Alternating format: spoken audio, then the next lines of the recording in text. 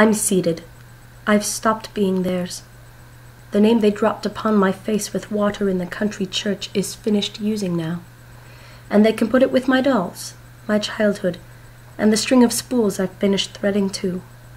Baptized before without the choice, but this time consciously, of grace unto supremest name. Called to my full, the crescent dropped, existence's whole arc filled up with one small diadem. My second rank, too small the first, crowned, crowing on my father's breast, a half-unconscious queen, but this time adequate, erect, with will to choose or to reject, and I choose. Just a throne.